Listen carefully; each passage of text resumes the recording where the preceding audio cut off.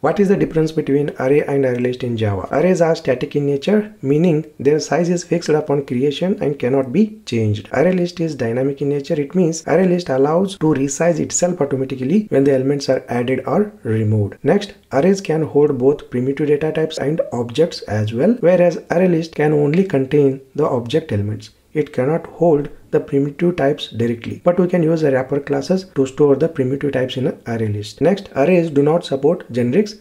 On the other hand, ArrayList supports generic. Next, arrays can be single or multiple dimensional, whereas ArrayList is single dimensional. However, you can have an ArrayList of ArrayList to simulate multiple dimensions. Next, arrays generally offer better performance because they are a simple data structure with direct access to their elements, whereas ArrayList may be slower, especially when the size is increased, as it may involve copying elements to new array behind the scene when it runs out of the space.